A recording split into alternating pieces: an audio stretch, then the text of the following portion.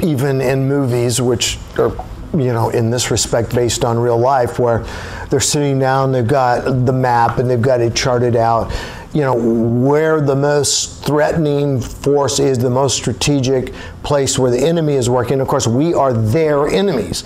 They want to take us down. The church, and even the fact that we are God's children. Satan hates us. Well, he's called the accuser of the brethren, the slanderer.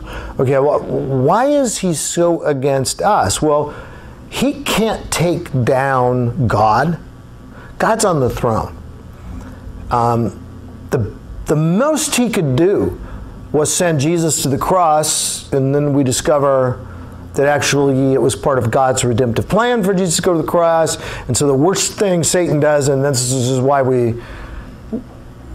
call Good Friday, Good Friday. The worst thing that ever happened in human history to the best person who ever lived in human history, and then we call it Good Friday. Why don't we call it Bad Friday? Why don't we call it Horrific Friday? Why don't we call it we call it Good Friday because of what came out of it.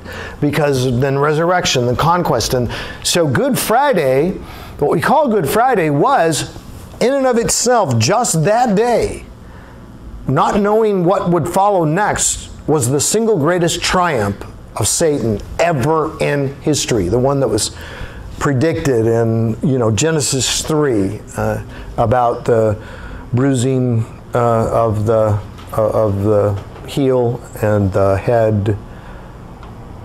Quote to me Genesis 3:15. Crush his head, bruise his heel. And bruise his heel, right.